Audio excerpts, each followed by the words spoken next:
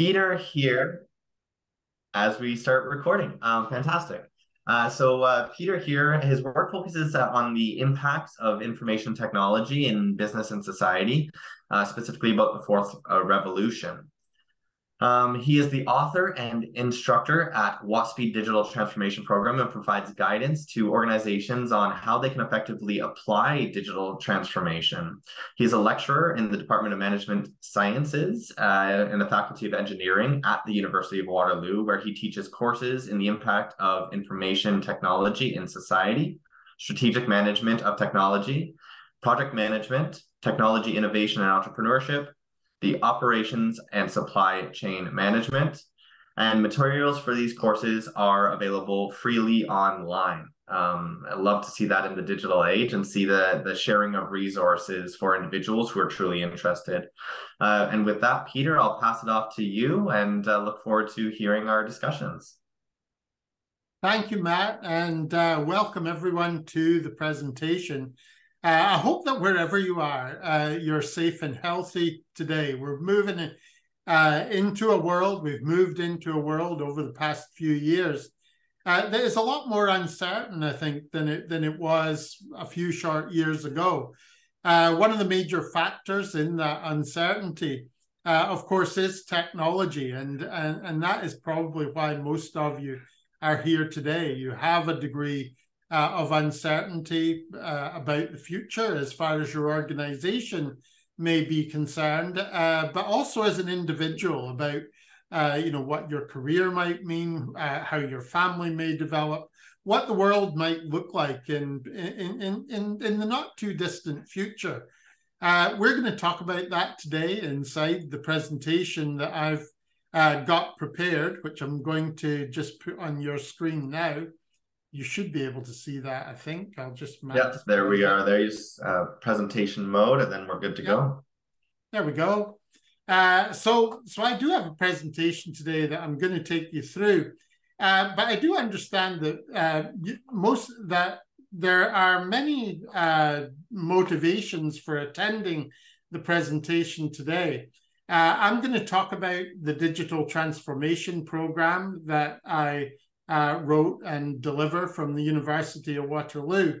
But I'm also going to talk more broadly about digital transformation itself. So I understand that some of you are interested in the program, others are interested in the idea of digital transformation more broadly, while others are coming to this presentation from the point of view of what we're doing with technology as far as the delivery of education programs is concerned. So I've tried to cater for all of those audiences. How effectively you can judge at the end of the presentation, but that's what I've tried to do with the presentation that I've got today. So there are four main areas that I'm going to cover. The first is this concept of the fourth industrial revolution.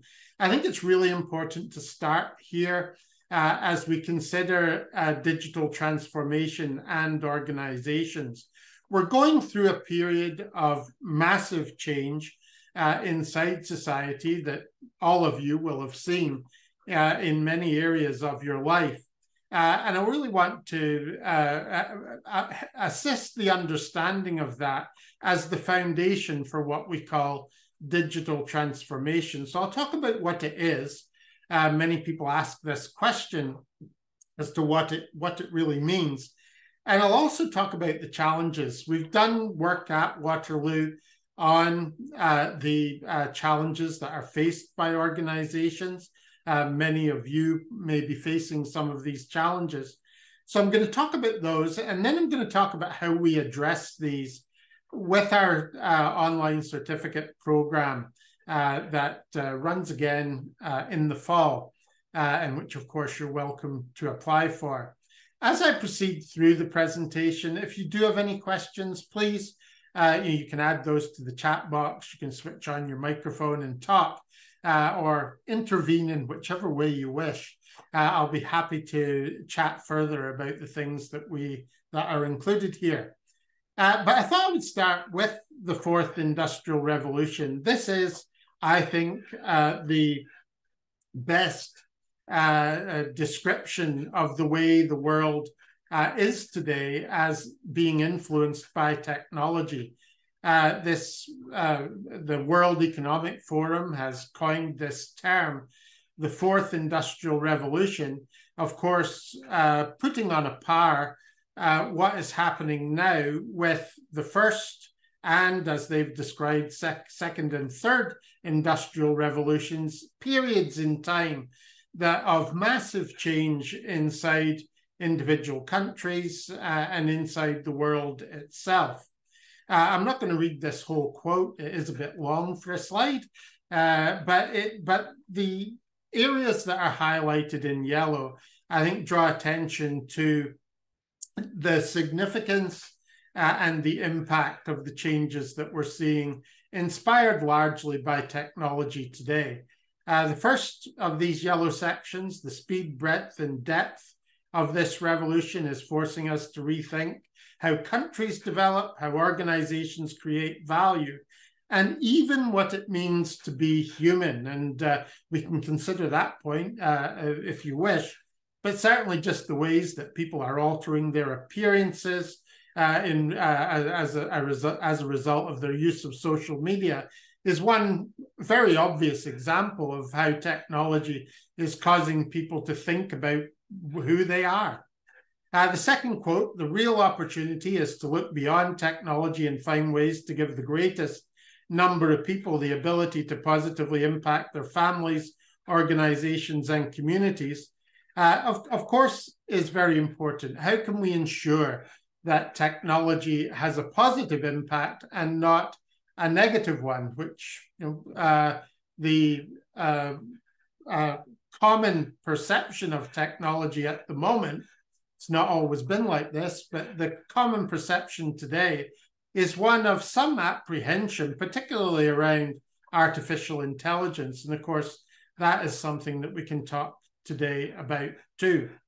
This slide I created to help us consider the impact of the fourth industrial revolution.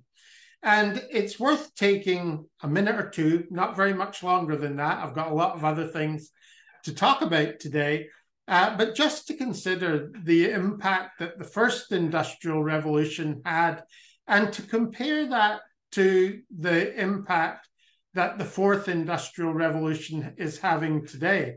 And we can really do that, without a long history lesson. In the first industrial revolution, the form of politics which existed at that time was, we had kings and queens, we had parliaments that were created by landowners. That was the form of government in Britain where the Industrial Revolution started. And by the end of the Industrial Revolution, we had seen the birth of democracy. So the form of government was changed fundamentally by the first Industrial Revolution. The second slide here, I think I can indicate it with my mouse, shows a bunch of ships. At the beginning of the Industrial Revolution, there was very little trade between countries. There was some trade, but not very much. By the end of the Industrial Revolution, free trade with a lot of trade between countries was established, or the framework for that was already established.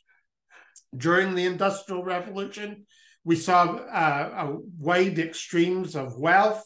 We had large amounts of poverty, and also some people who were very, very rich. People moved from the countryside into cities. Cities like Manchester in England grew tenfold. The countryside became depopulated. Before the Industrial Revolution, most people lived in the country. After it, most people lived in cities. The forms of families changed. Families lived all together in the country. Before the Industrial Revolution, they saw each other quite frequently. They worked in fields that were beside their houses. After the Industrial Revolution, women stayed at home to some degree to look after children where they could afford to do this, and men went out to work away from the family home. The family unit changed as a result of the Industrial Revolution. Fast forward to today, we see questions about the future of democracy. Is democracy going to exist at all, or at least in the same form it's got today? Free trade is being questioned. Protectionism is growing. Discontent is growing inside cities. We see demonstrators in this slide. The form of work is changing. People are working at home more than they did before. We have a question over the extent, the way that skills will develop in the future. Are we going to see a large number of very unskilled people and a small number of professional, highly paid people? What form will that take? Retail, as the Shopify picture shows, is also changing the world of shopping. So the world is changing very, very quickly. This is reflected in what Oliver Dowden said a couple of weeks ago. He's the Deputy Prime Minister in the UK. And this quote really illustrates that the sense that the world is changing is becoming more and more accepted every day.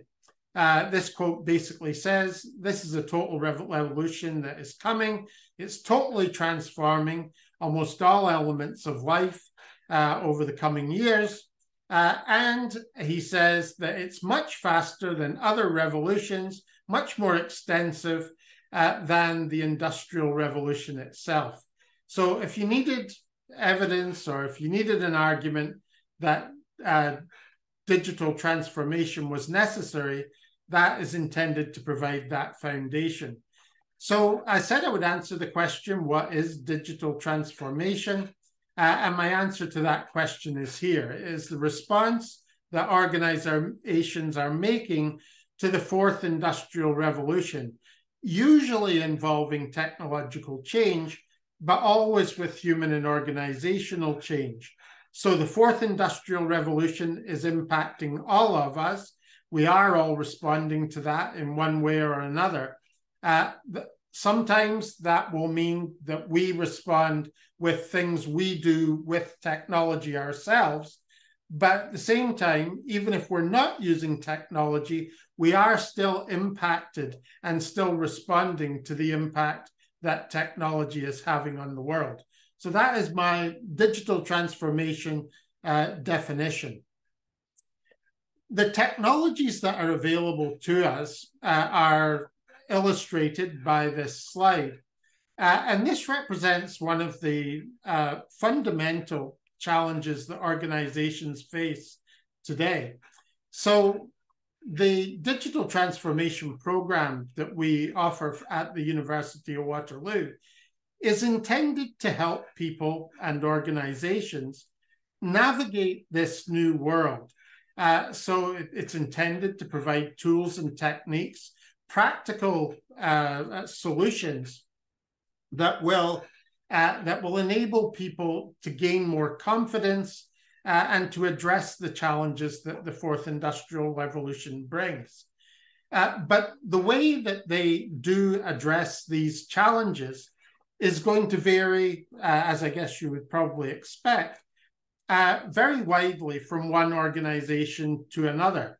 This morning, I was completing a paper, a short document that was looking at digital transformation in farming, or is considering a session that we're looking at on that. What digital transformation means for farmers is going to be very different than, for example, the Canadian military, who I also spoke with. We had someone from the military in our last digital transformation certificate program. And of course, what digital transformation for the military is very different from digital transformation for farmers. And for an individual organization, what this means is that they look out at all the technologies that are available. We can see a lot of them here. And they consider, which are the ones that are most important to me, and how am I going to apply them? This slide shows the wide variety of ways in which organizations are focusing their digital transformation efforts. I'm not going to read all of the elements that are listed on the left-hand side of this slide, but you can see that there are a wide range of ways that technology is being used in organizations. I like to refer to this as the way that organizations are viewing this as being similar to going into a restaurant which has a very large menu. And you pick up the menu and you look at it and you try to pick what you're going to eat. And that might take you, depends on the type of person you are maybe, but it might take you a very long time because you have such a wonderful choice. And that's the same position in some ways as organizations face with digital transformation. They have a wide range of possible technological solutions and a wide range of ways in which those can be applied.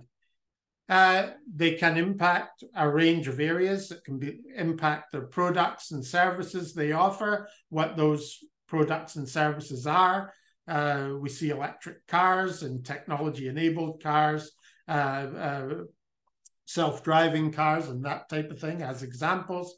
It can change their processes through automation and robotics, can change their relationships with customers through the use of communications technologies and data, can change their business model. It can change the fundamentals of what a business might do, can change their ecosystems, the organizations they're working with as suppliers and distributors and other elements of the network of organizations that come together to deliver a product or service, or many other areas. So it can mean a lot of things to different people. But it also brings a host of opportunities. There are the technologies that are available can have very real benefits. And we've seen a lot of companies move into very exciting areas and areas that are fundamentally changing those businesses. These are some headlines that reflect the areas, some of the areas that technology is having an impact today. I couldn't resist including the headline at the bottom of the slide here. Australia implored to learn from Canada's digital health success. I wanted to include that because in Canada, we often knock ourselves a little bit about our own ability to introduce technology, the speed at which we can do that compared to other countries. But there are many areas that we're not doing that badly. The challenges we face are ones that tend to be faced in many other countries as well. But I wanted first to just emphasize that there are many opportunities that come from technology, but there are also fundamental challenges. These statistics are recent, and they're very real, and they are also very sobering. Digital transformation, that's what DX means for those of you who may not be familiar with that abbreviation. Digital transformation, according to Gartner, the big technology research company, is a priority for 87% of businesses. So, organizations do realize that they need to respond as far as the fourth industrial revolution is concerned. And that's reflected in their spending. IDC, another technology research company, say that global digital transformation spending will reach $3.4 trillion in 2026. And that certainly seems to reflect the realities that most of us see every day. Technology spending is rising very, very quickly. But Harvard Business Review, and this is just from September 2022, say that 70 to 95% of digital transformation efforts fail. Now, Matt, at the beginning of our presentation, said 70% fail, and that is the number I have usually used. That comes from a McKinsey study that looked at that. But I was rather worried when I saw the Harvard Business Review quote of 70 to 95%, because it certainly would seem to provide some evidence that things are not getting better. We are not getting better at it. And one of the concerns that I have today is that this is not reflected, understandably so perhaps, in the messages that we have from technology vendors, particularly, about the impact and the real challenges that exist with applying and using their products. Their job's to sell their products. That's perfectly understandable. It's something most companies are keen to do. But at the same time, the challenges, the real challenges, the reality of technology in organizations is often very different than the images that we might see from the technology vendors. And I think it's very important to go into digital transformation and the introduction of technology in organizations with our eyes open, understanding the challenges we're going to face and being ready to address those. The headlines on this slide illustrate the areas in which, the major areas, I guess, might be the right way to put it, that organizations face in their introduction of technology today. I've tried to reflect the work that we've done at Waterloo, which I'll show you in a moment. But I think as you look at these headlines, these are very real headlines from real publications. They cover a wide range of areas that organizations need to be aware of as far as their own digital transformation activity might be concerned. In the top right corner, for example, you can see workforce resistance to change emerges as a top challenge for successful digital transformation. Understandably, workers are fearful about the future. There are many reasons for that. Their experience of past change, particularly, is a major factor probably there too. The tech skills gap, the headline to the left of the workforce resistance one, tech skills shortages, concerns about the development of skills within organizations is a major concern for most organizations. Legacy systems, old systems, integrating those with new ones is a problem for a lot of organizations in introducing new technologies. Managers and their impact on digital transformation is another important area. Organizational innovation is something that has dramatically risen in importance to organizations today. And many organizations are asking, how can they become more innovative? They understand that being innovative is important in digital transformation, but they have struggled to be able to achieve it. Regulation of AI, another area that is very important. Regulation generally, as far as technology is concerned, is important because if you're investing in technology and applying it in ways that may be subject to regulation in the future, this is a strategically important thing for an organization that's doing that. We need to be aware of what the regulation might be. Culture, always referred to as an important area. Cybersecurity, of course, important. And integrating business, culture, organization, and the technology itself is also critical. These headlines, well, just a minute, my slide is not changing here. There we go. Reflect our research. So I selected those headlines based on the research that we've done at Waterloo. This list of areas of challenge as far as digital transformation is concerned comes from our review of about 60 research reports created, some by academics, some by commercial research companies like Gartner and McKinsey and others.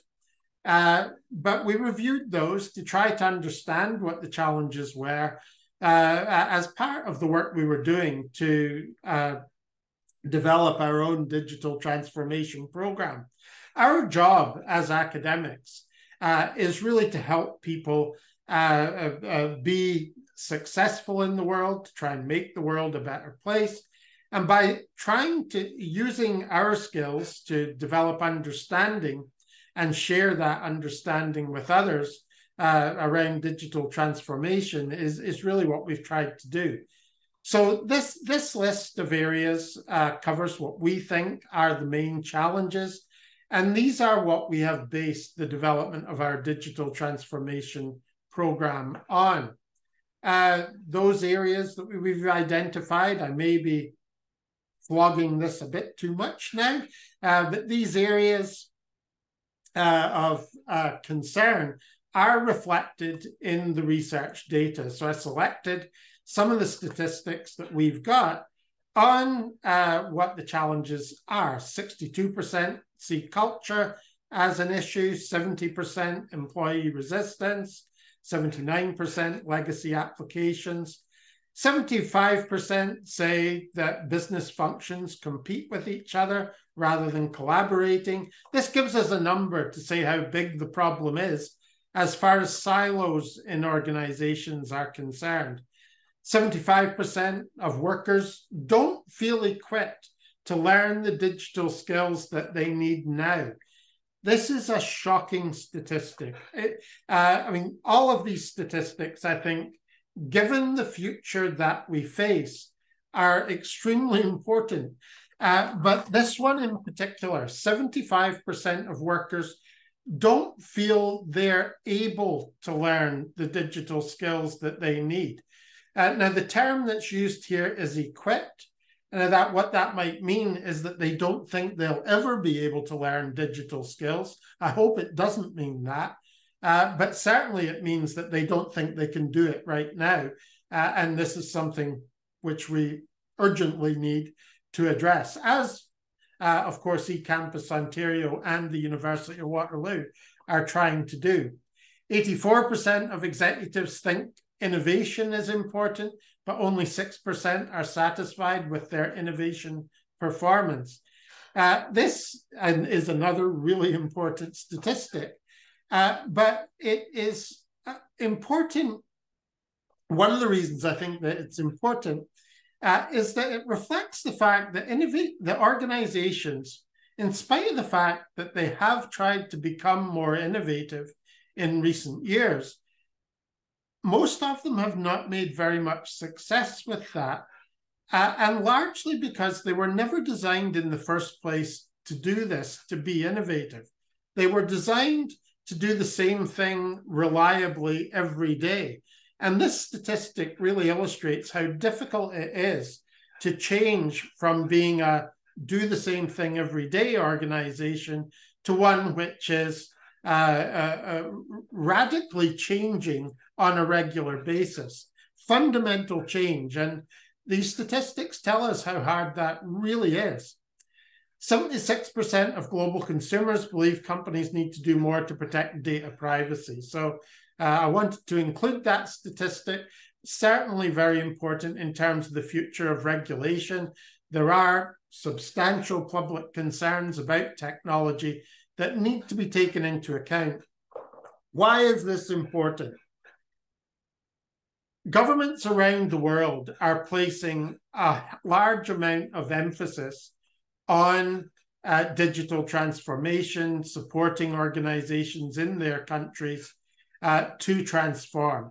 Because they understand the impact that this will have on the lives of people within their countries. Because the question really is, which organizations will survive? Those countries that are more successful at getting their own organizations to prosper in an era of digital transformation and the fourth industrial revolution are the ones that are going to be more prosperous. Those are the countries that are going to have the higher standards of living in the future. Those that cannot adapt to the new world are going to struggle, their standards of living are going to decline, and their futures are not going to be very good. And for individual companies, of course, this is also the case. Those that are able to make these changes happen successfully will be successful. Those that can't will not. So the Digital Transformation Certificate from the University of Waterloo is designed to provide individuals and organizations with the confidence to address the challenges that digital transformation poses. And as we designed this certificate, our objective was that people should be able and confident, I'm repeating myself, I know, but able and confident to do the things that we were introducing. Our objective is not simply to give people knowledge, it's to enable them to change their own organizations. And we've tried to design this to be able to do that. These are the topics that we cover inside the online certificate. First of all, we begin with a discussion on the fourth industrial revolution. This is important in laying a framework that emphasizes the radical nature of the change that is required. Big changes are needed in order to adapt to the world, to the new world. And we really need to understand the extent to which the world is changing to be able to have the motivation and to be able to address this challenge. Next, we look at what might digital transformation mean for your organization? What are the different possibilities as far as digital transformation might be concerned?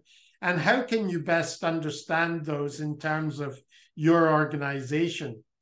Third, we look at the new technologies themselves. We spend a week looking at what the main technologies are, how they might be applied. And then we move into transformation in practice. I'm going to show you elements of the program shortly, but we look at organizations that have applied new technologies and what their experience has been. I was keen to get the reality of technological change reflected in the program itself. We then move into a series of weeks, 5, 6, 7, and 8, that look practically at what you can do to make these things happen. So week 5, creating your transformation vision. Week 6, the transformation roadmap, putting your vision into practice, overcoming all these challenges that we've identified in digital transformation.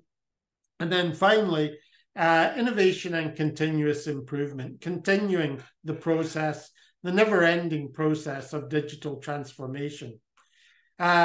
This slide describes the areas that you'll learn as far as the program is concerned, the impact that technology will have on your career, the opportunities for your organization, the common challenges, the technical, human, and organizational aspects. We combine these in the program, as of course is essential, understanding that technological change is just not just about the technology. Developing your own plan, your own roadmap is part of the program, addressing the roadblocks with the challenges.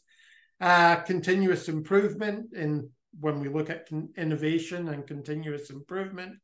And developing your skills in digital literacy to be able to contribute to this in your organization. The elements that we've included in the program that are important in terms of what we call your experiential engagement with the program. Each week, you undertake work which will apply the knowledge that you're gaining inside your own organization, or which you imagine the application of in an organization that you know. This is supported by consultancy. As part of the program, you have a free hour of consultancy to discuss the challenges that you may be facing. We have weekly live sessions with breakout discussions around the weekly topics. Those are recorded for people who can't attend them. There's a weekly asynchronous discussion on a discussion board.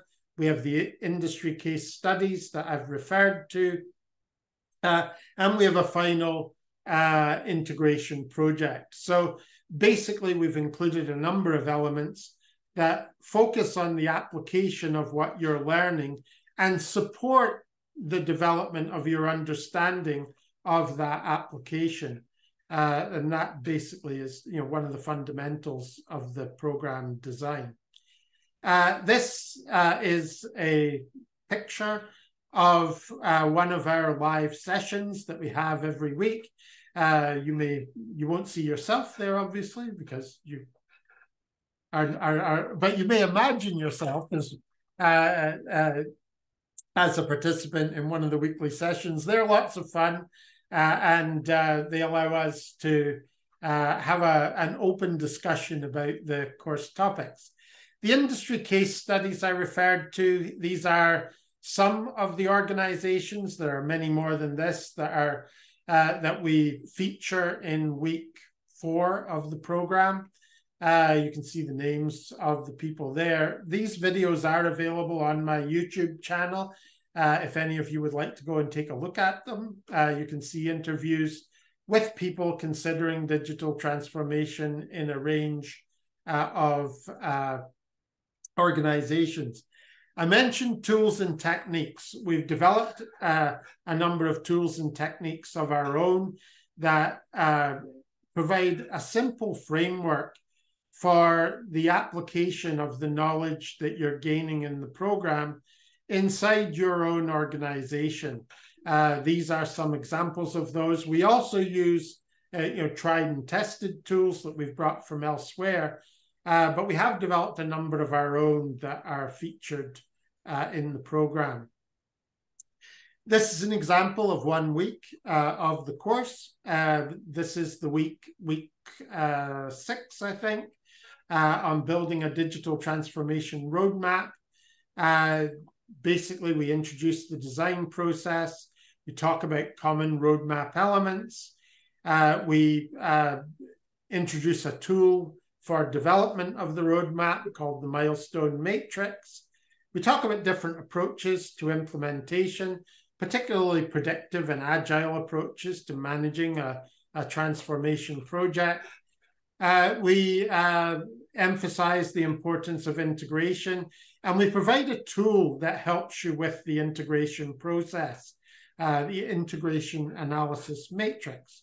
We talk about managing implementation, and we have an example case study that you consider, and then you have an exercise that applies it in your own organization.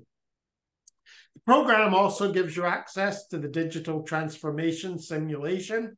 I believe that Matt can share a link to this in the chat for any of you that may wish to try it. It's based on a brake pad company in Toronto, a real company called NRS Brakes. They make really good brake pads. They've told me to tell you. I'm not an expert on brake pads, so I don't know how good, but they say they're really good. And they were very kind to us in allowing us to work with them to create the simulation. But we have this simulation. It's one of the tools that helps develop understanding of digital transformation.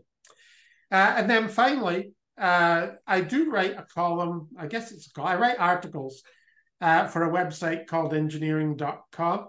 There is a link to those there too. Thank you, Matt.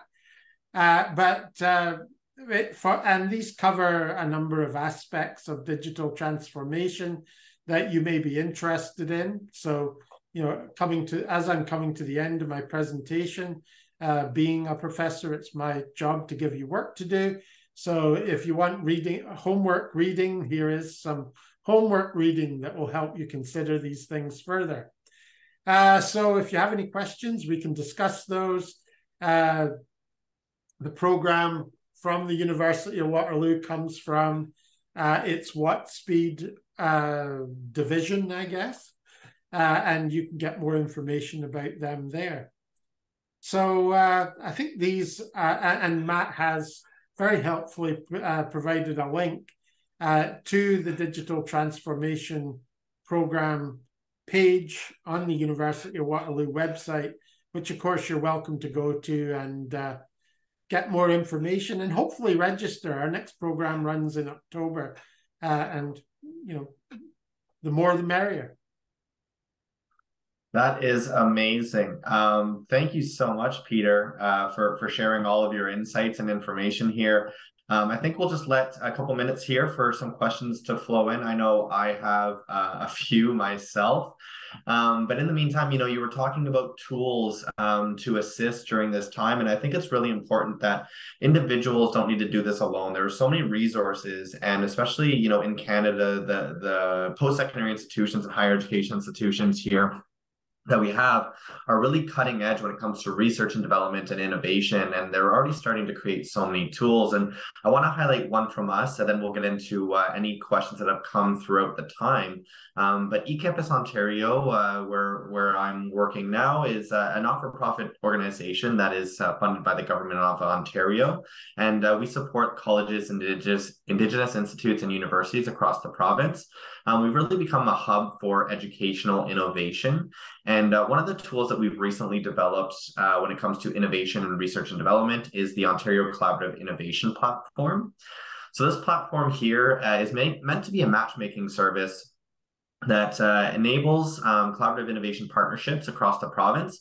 So that would be between higher education institutions and the private sector. So any businesses looking to do some research and development. And as we heard just now from Peter, the idea of embracing technology is quite a troubling time, because there's so much to focus on, be it AI, machine learning, and any sort of these resources that there are experts that currently operate in that, much like Peter does, and the ability to connect with them is becoming more and more accessible with programs similar to the Ontario Collaborative Innovation Platform. So our platform here is really focused on innovation translation and finding the contacts within the province that will help and be best suited for your research project. Businesses can support by submitting innovation challenges to the platform, and then they're matched with an expert at an institution that is willing and able to work with them on their business. There's also 80 different funding programs that are signed up with this that provide funding to businesses who are submitting innovation challenges. There are tools to get SHRED prepared so that you can receive some money back for the research and development being done. And then there are great workforce training programs, similar to the program that Peter has outlined here today. We have a database and a library of micro-credential programs across the province that have really been a one-stop shop for finding fast, affordable, and flexible online training to help upskill and acquire skills that employers need, or to upskill individuals within your own organization. It connects learners to industry-relevant training, similar to this. And I think I'll pause on that note there, Peter. And I wanted to ask you, you drew impacts on the first and fourth industrial revolutions and talked about the statistics about workforce resistance and unpreparedness. So with the ability and the resources available, do you think that it's a business's priority and almost their due diligence to offer these programs available to their employees and pay in part for them, to make sure that they are upskilling their own employees, to make sure that organizations are able to adopt digital transformation a little bit easier? Yeah, absolutely. I don't know whether it's a responsibility.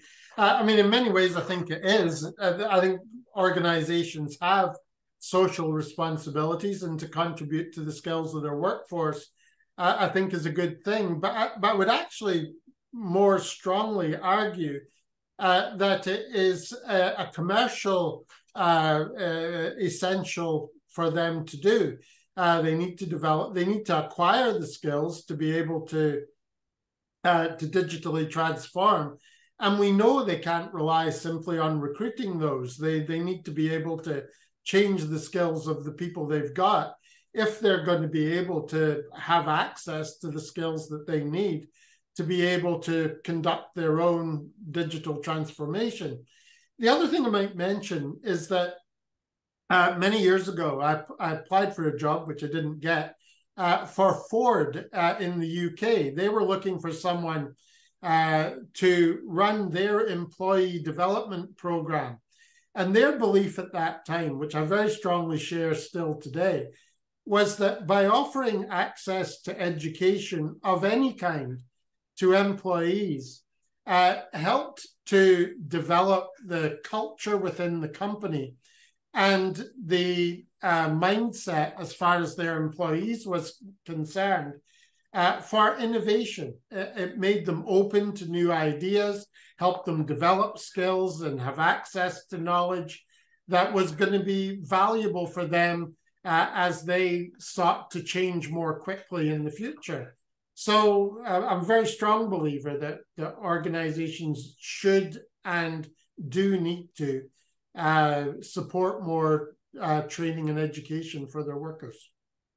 Yeah, fair. And I think that that's increasingly more important, especially when looking at taking care of your own and the cost of rehiring and how the labor shortage is really affecting a lot of businesses.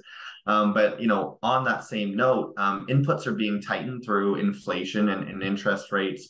So when companies look to free up the ability to focus more on increasing their inputs, let's say into innovation and research and development, so they can break free from some of their legacy programs and processes and maybe just ensure that they're treating their employees the best way possible to make sure that they're gaining the most out of the job. You know, how do organizations really navigate it now to ensure that they're not overcommitting to new technology that aren't fully flushed out? Because they're not a large organization that can really take that risk, let's say. So with that, what tools and processes do you think are best suited for businesses to adopt digital transformation but not overcommit to it? It's a very interesting question, Matt. And I think what it comes from is this idea that organizations need to do the latest thing. It's like, you know, you've got to adopt the most advanced technology, the latest thing that comes out, like having the latest iPhone or, you know, whatever the technology might be.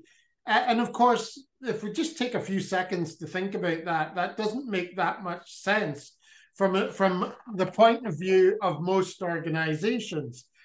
For most organizations, what you're looking at is what do we want to be like in the future? You know, what does the future hold for us? You know, how's our market likely to change? What are our products and services going to do? Taking time to carefully consider what the future is, and then saying, okay, what are the capabilities that exist with technologies, and what is the best way for us to be able to access those capabilities, either through, and then I think you more easily come to a position which says, okay, we see this leading edge technology, but really that isn't what we need today. What we need is something that does the things that we want to have done. So there is an emphasis, often marketed by the technology companies, that says you need to have the latest, greatest thing. But what your question really says is, you know, do you really need to have that? And you probably don't, but you come to that conclusion by understanding, you know, what it really is you want to do with technology and what you need to do based on your understanding of your world. Amazing. Yeah, so well put. I'm sure this conversation could go on for much longer, but I'll give you a chance to say any final thoughts as we round out the last 30 seconds here before we sign off, Peter. Yeah, main thing would be if anybody does have anything they want to talk about further, get in touch with me directly. You can see my email there on the screen now. And I'd be very happy to continue the discussion with any of you who may wish to get in touch. Fantastic. Well, I appreciate you coming out here and sharing your wisdom with everyone. And I do appreciate everyone taking some time out of their day to join us on this webinar. Thank you so much. We'll sign off now, but if there are any questions whatsoever about either program, please go ahead and reach out to either of us, and we're always happy to continue that conversation. Thank you all again, and enjoy the rest of your day. Take care.